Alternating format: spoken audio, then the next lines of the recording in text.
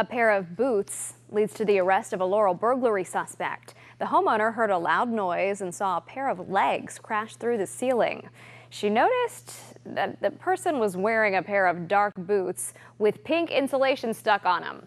Deputies later found 36-year-old Joshua Nobles, who was barefoot at a graveyard. Then at Nobles' home, they say they found the same boots with pink insulation on them. Boot prints at the scene also matched those boots. Deputies say he admitted they were his. He is now charged with attempted burglary. His bond set at $5,000.